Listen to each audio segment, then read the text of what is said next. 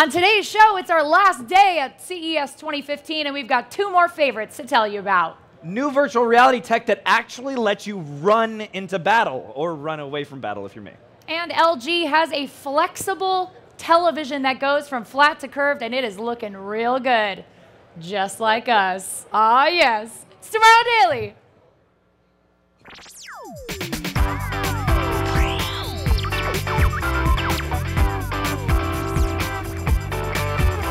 Citizens of the internet, welcome. I know, hi back there. Hi, people that are blurry back there. Not paying attention to us. Welcome to Tomorrow Daily, the best geek talk show in the known universe. I'm your host, Ashley Esqueda. Joining me as always, the man, the myth, the legend, the VR enthusiast. I'm still kicking. And day 3, we're still excited to be here. Khail Anonymous. Yep. Khail Anonymous here with me. It's good.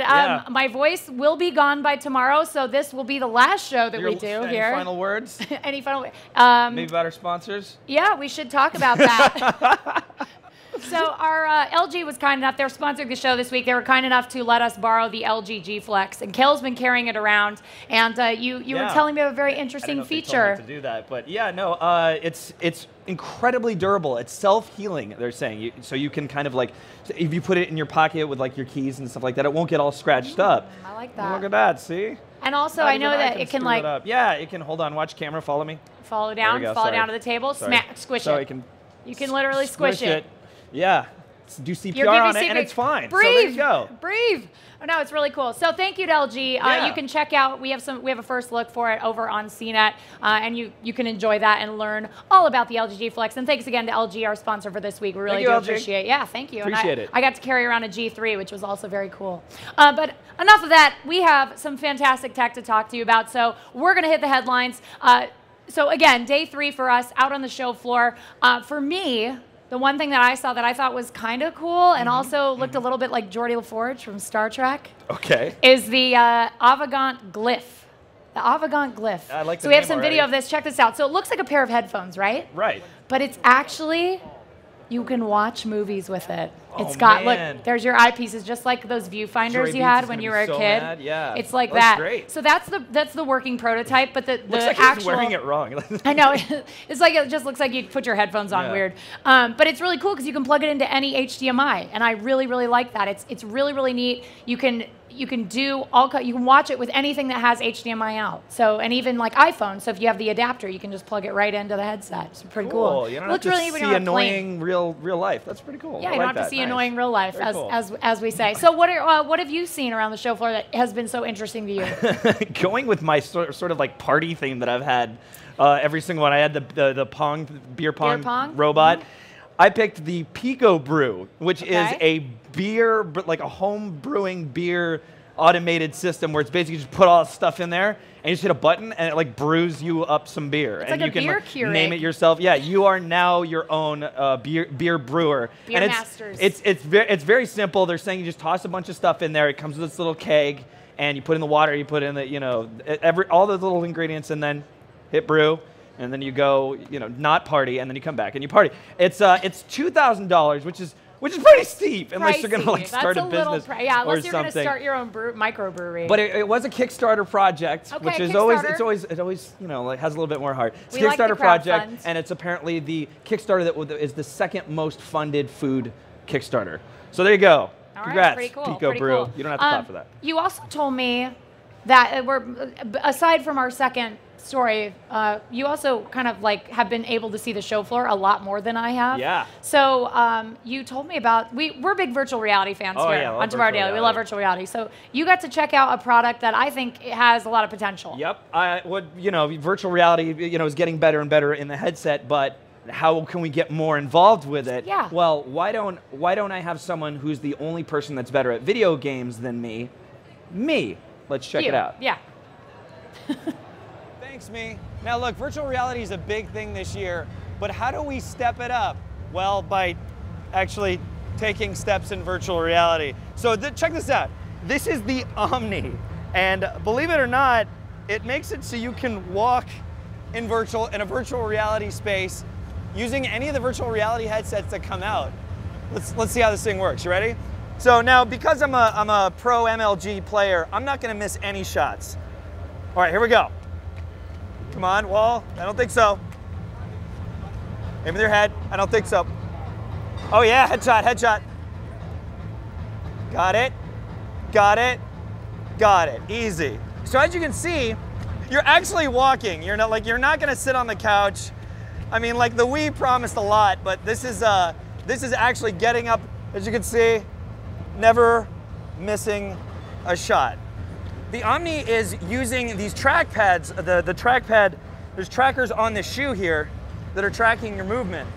And then there's little, on the bottom here, it makes it so you can kind of glide along the bottom of the Omni. So there you go, as simple as that. And of course the harness is just here to hold you in place so you don't run all over your living room and step on the cat and stuff like that.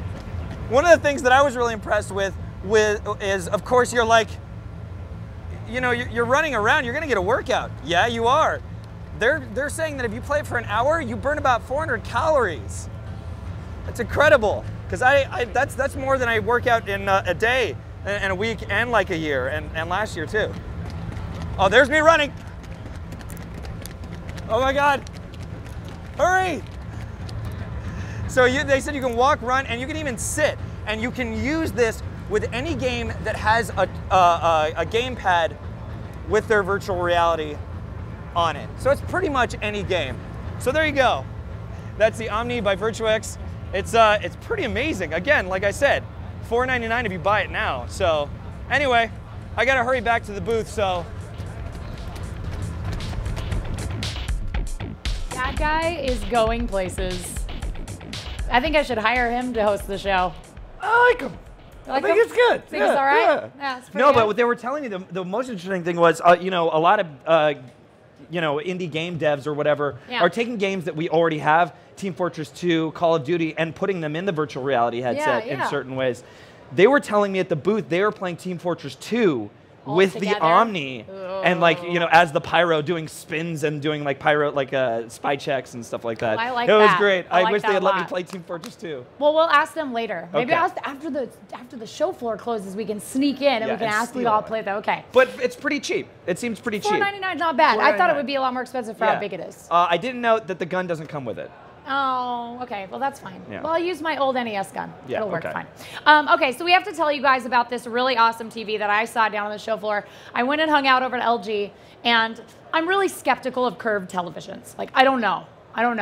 Like, they seem kind of gimmicky to me. It seemed like the 3D of, but then. Hater.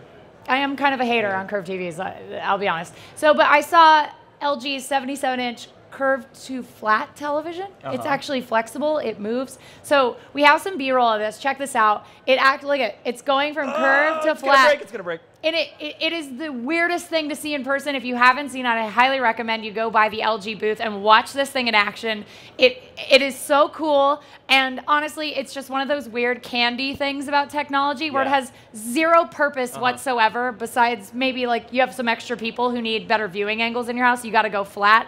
But man, it just looks really cool, and I just want it for bragging rights. Yeah, and if you can't make up your mind if you want a flat or a curved TV, switch back and forth. You can have the best of both worlds. I've got both, anyway. Well, Buffy, I've got both. Yeah, of course. And then we get on our yacht and drink highballs and sail away into the sunset. On that note, sailing away into the sunset, we're going to take a quick break. We'll be right back with Technobuffalo's John Rettinger. We're going to be talking about cars and a little bit of kid tech, and then, of course, your user feedback. So don't click away. It's Tomorrow Daily.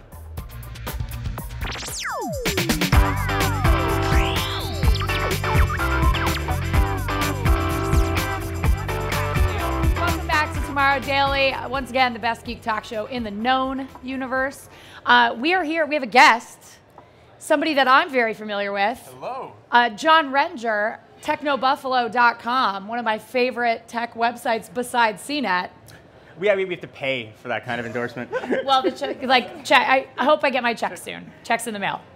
So you're here with us. How's your show been so far? The show has been incredible, busy. It's a complete blur for everybody here, but it's been fun. It's cool to see the new trends and see CES change kind of year over year. It really does every year. It's something new, and it gets bigger. That's the crazy thing. New things come in. I mean, cars replaced what Microsoft used to be here, 5-7 years ago, and new trends are coming, new technologies, and they're 3D printing food. Yeah, we talked about that yesterday. 3D printing the food. Yeah. We love Tech West. That's all the weird stuff that makes us happy. So, okay, we wanted to talk about, I know you love cars. a little bit of a car guy. John's a little bit of a car guy. So you have seen some really cool connected cars at this year's show, starting with the Mercedes concept car. Ridiculous. So if you guys didn't get a chance to see it, they only had it here for one day. I went back on day 2 and was excited to see it. We have some footage of it. And the car had just driven off. So this thing looks like if you could draw it, it'd be an oval with just wheels at the bottom of it. It's part of their vision for 2030, which is coming up not that far away. It's coming up, yeah. So first, totally autonomous, but not the type of autonomous where it'll stop you in traffic and you still have to drive. The kind where the seats actually swivel 360 degrees. You could sit and talk to the person behind you while the car is going. Takes you right to So Minority Report, like that. 6 screens all around you. Actually, the screens projecting cameras from outside, so it looks like there's nothing there, which is weird. That would really weird me out, I think. But also, when I saw it, I thought to myself, it looks like one of those luxury yachts, but on wheels. And I feel like Khail and I just need one. And it also, I heard it drove itself away. Yeah, which is just was like, bye CES, and it just drove off. So connected cars, let me ask you guys. So let's say connected cars is coming out on the road. You see one, or an autonomous car rather, and you see it, and you know that car's autonomous. Are you gonna maybe just brake a little bit in front of it and see what happens? Like, you're terrible. I mean, let's see how smart the car really is. You're going to test a car out on the road? I mean, I would hope that you would do that like in a test track time. I mean, wouldn't I be doing a public service by figuring that out? By trying to make somebody crash? You're teasing the bear, whereas I would move completely. I see it coming and I move out of the way, maybe pull over, I would drive off a cliff. all the way off of the freeway. I'm slathering my hand in honey and just offering You're it. like, please, bear, come to me. Offering it up. That seems risky. Okay, so and then the other car that you mentioned that was of interest was the VW Golf Touch. Yes. So tell us a little bit about that, because I didn't get to see this. Okay, so it looks like a regular Motor Trend Car of the Year winning VW Golf, except totally controlled by touch and gestures. And voice as well. So everything where there'd be an analog knob or even something digital like a touch controller like you see in Cadillac's Q, it is 100% touch and gestures in your voice. Remember when we tried to set up the new Kinect for the Xbox One? Yes, it was a nightmare. What could possibly go wrong with talking to your car? So cool thing. It's just like speed up. Like what? What's that? You wanted to speed up? You wanted to speed? You want to crash through the barrier? Great, let's do that. So why does it have that feature? Sorry, I can't do that, Dave. It just like crashes right through. So like the touch panels are neat. You control things like your air conditioning and stuff. But if you want to roll down your windows, I mean, you make this gesture. You want to pull back your sunroof, you kind of push back. Wait, you actually have to make this gesture? We're going back to doing this now? All right, fair enough. What if you just went like this? Just. All right. So I mean, the idea is that you can keep your eyes forward and not have to look for strike points to change a radio station or anything like that. And also the hope is probably you don't have the passenger in the car to realize how silly you're looking. Yeah. You know, cranking your car. You gotta get the other side going too. It's like you turn on some music. Well, I guess you do this, get a dance party going. What am I doing? Roll down my windows. Like, well, how ridiculous is everyone going to look when we're in these cars and you're like, okay, so I'm in my convertible. I got to roll down the windows and put the top back, and you're like this.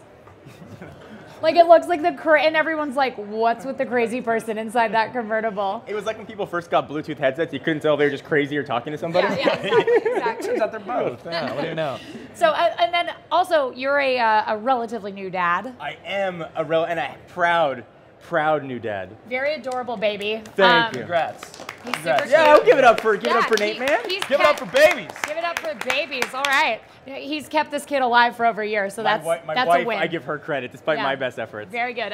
So you were talking to me about a product that you felt was actually really underserved and undercovered here at the show, and there are a lot of parents out there that watch. Not necessarily Tomorrow Daily. I don't know who our main demographic is, guys. I'm not really sure yet. Dads. But you mentioned something that I thought was really fascinating, which is Kid Case. So Kid Case it's like parental controls. Full parental controls for the iPad Mini it's launching with. So a lot of stuff here, like the OLED TVs and connected cars, get all the top stories. Yeah. There's a lot of really cool tech that sort of flies under the radar. So what this does, I have older nieces and nephews. You put this thing on your iPad Mini, and you can control how long the kid is using it for. It's like, listen, you did your homework, you get an hour and a half of iPad time, then it shuts down. Oh man. it just shuts It off. just shuts off. They've worked with Apple to make sure it's completely compatible, it's licensed, it will shut off. You can reward your kid with more time. Let's say, they want to help make dinner, clean up the kitchen. Get another 45 minutes on the iPad. Interesting. And is it controlled by like your app, like maybe on your phone, or how do you control it? Parents control it through the iPad. Interesting. And they're working on a suite of apps that'll automatically integrate as well. So learning apps, if you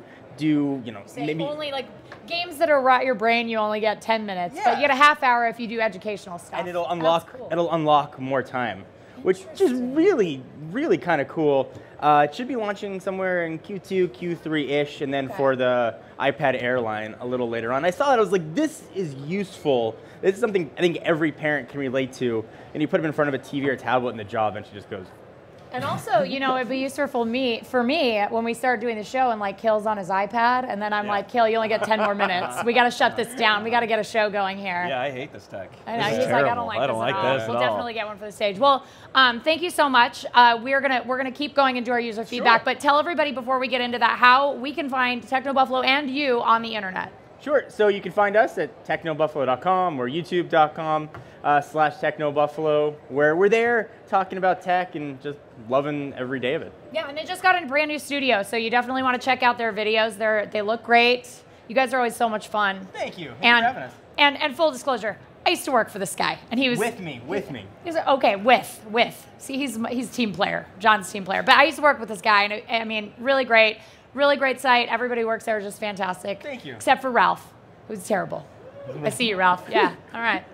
So thank you so much. All right. So now we have to take user feedback. We've got a lot of really good stuff. We asked our viewers to send us the hashtag TDWTF to tell us what their favorite kind of really weird stuff was around CES, because there was a lot of it. That was a mistake. I think it was great because Pavel told us the Mellow Mind headset, so you can hear your brainwaves as music through Bluetooth. Weird stuff, but interesting. Oh, wow. So yeah, you can hear your brainwaves as music through Bluetooth with the Mellow Mind headset. It's really interesting. Huh. And then we had a couple people send this. Andrian and then Rick wrote this tweet. He said, the Belfie stick is the weirdest tech in history. If you haven't seen the Belfie stick, it is a butt selfie stick to help you take the perfect butt selfie, which is just... We at CNET have been trying to take the perfect butt selfie for a long time. I know a lot of the editors have been sitting back there ever since they found it, trying to figure it out. It's a true challenge. Yeah. I mean, we're good. Don't get me wrong, we're good. But I've learned a lot from Brian Tong. I've learned a lot about it from Brian Tong. Yeah, he's the master, his really. butt Instagram's amazing. So. Pretty good.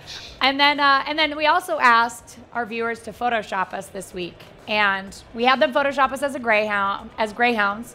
We had them Photoshop us as velociraptors. Yes. And yesterday we asked with Trisha Hirschberger from SourceFed to Photoshop us as capuchin monkeys. And here we go. This is the image right here. Oh my God, here you go, guys.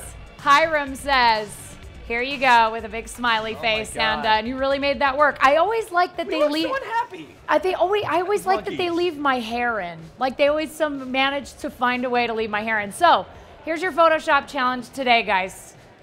In honor of John's adorable, squishy dog, Lucy, who is a French bulldog, you guys are gonna Photoshop us as French bulldogs. Please. Look at.